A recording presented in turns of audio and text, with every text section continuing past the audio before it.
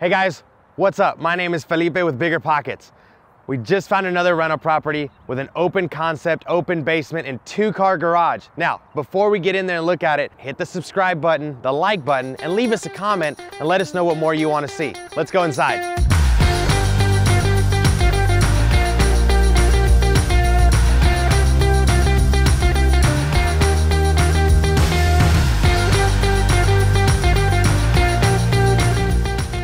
Awesome guys, so we walked in, and as soon as you walk in, you get this really nice, welcome back to grandma's house type of feeling. And I like that because it's a comfortable feeling to have for your tenants as well. You always do that. You start wanting to get a feel of the house and knowing what your tenants are gonna do.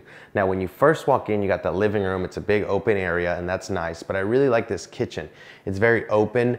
It's gonna be suitable for 2 or 3 people walking around, or maybe even a table, right? And they're gonna be able to cook around each other, so that's perfect. This little island right here would be a great little setup to put down their food and eat amongst each other, so that's great. This kitchen is open, it's big, the appliances are not old, which means that the light bill is not gonna be high, right? So we love that as well. You got great counter space and some pretty decent lighting. Over to my left, you got an open patio where people can just walk out and maybe have a little cookout. I love this kitchen. All right, nothing really special here.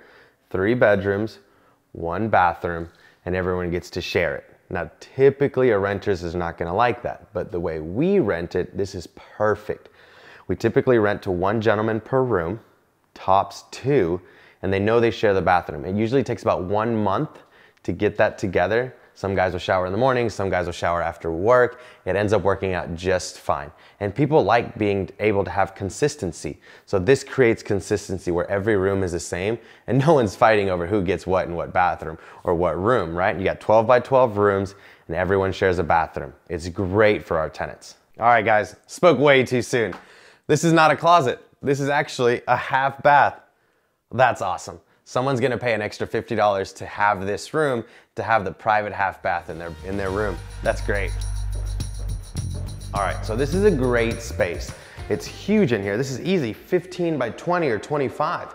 It's got a private entrance, a closet already made. All I gotta do is add a bathroom in this area and I'm set, right? My thought process, just right off the top of my head, blow that out, create a bathroom. I'm almost sure that there's plumbing on the other side. We'll figure that out in a minute. But I could add a bathroom there, maybe a small kitchen area here, and this is a private loft. It's got a private entrance, 2 windows, tons of lighting. I love this space already. Easy a $600 to $700 rent. Oh guys, this area is perfect.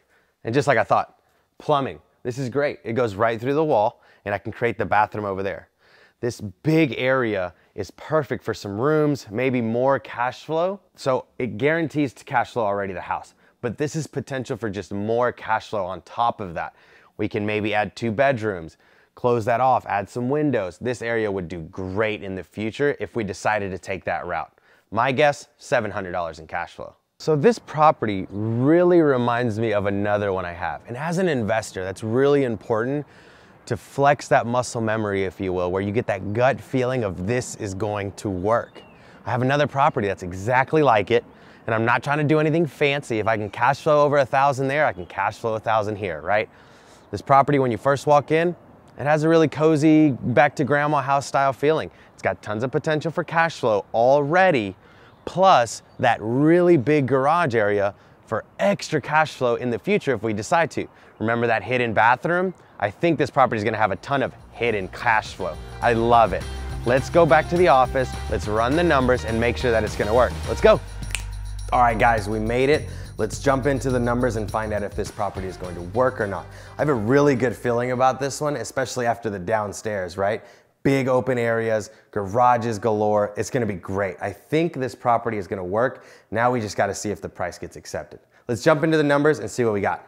All right, 4935 Barella Drive in Antioch, Tennessee. Asking price was $200,000. Market value was $201,750, automatically giving me equity the moment I close. I love that. So we're gonna offer $190. That's gonna give me about $10,000 more in equity. And typically I like to use that as my starting point for my build, right? So if I have $10,000 in equity, guaranteed that I can use $10,000 to start building. We don't know the purchase price, closing cost, or if they're going to accept it yet, so I don't have those numbers. Hypothetically, if they accept our offer of $190, this is what the numbers would look like. 20% down payment, 38, $152,000 loan, right? So that's how much we got to bring to the table. Our total monthly payment would be $937. The monthly taxes would be $107. The monthly insurance would be $60, right?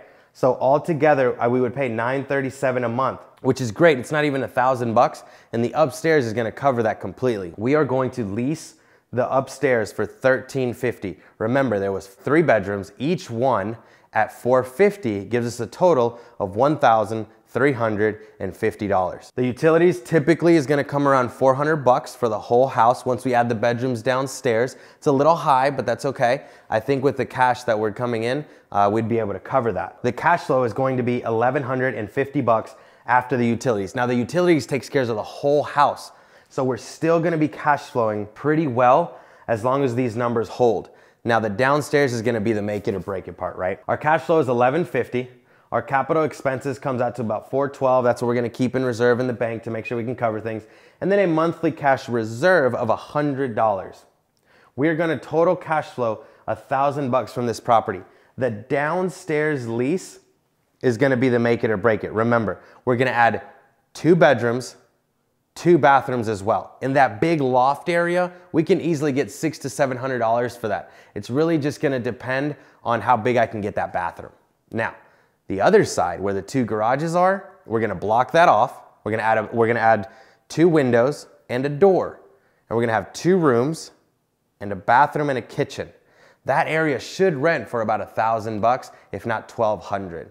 The cash flow is gonna be great. I already see over $1,000. This is very kind of hesitating, but I think with the 2 bedrooms added, if I can get $1,300, the cash flow would be a little bit more like $1,200 on this property. Regardless, over $1,000. If I can build it downstairs for 10 grand, which is gonna be right around what I think we'll spend, it's gonna be a great property. At the end of the day though, we have to get it for that $190.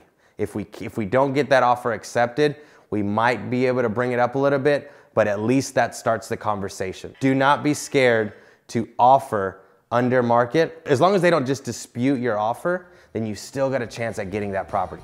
Don't be scared to make lowball offers. And those are the numbers. Let's see what happens. All right, guys, make sure you hit the subscribe button, hit the like button, and if you have any questions or comments, put them below and we'll make sure to get to those. All right, guys, you have a good rest of your day.